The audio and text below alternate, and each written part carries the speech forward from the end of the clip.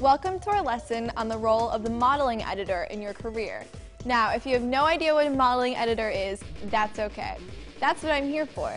I'm going to teach you all about who they are and what they do. More importantly, I'm going to teach you what they can do for you. A modeling editor is a person at a magazine that you as a model will have the most important relationships with. They're also called booking editors.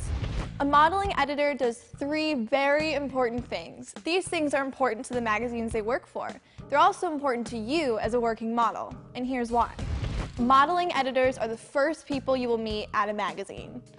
If you're going to do any kind of magazine work as a model, the modeling editor is who you will deal with first before ever meeting a photographer or anyone else in the magazine industry. The modeling editor is your way in.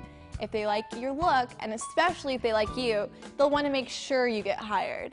If they don't like you, you won't find yourself booking many magazine spreads. Modeling editors decide which models to use in magazines.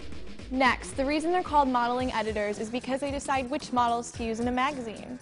They may not hire you directly, but they tell the editor of the whole magazine which model they should use. So, they are the most important person you need to impress to book magazine work.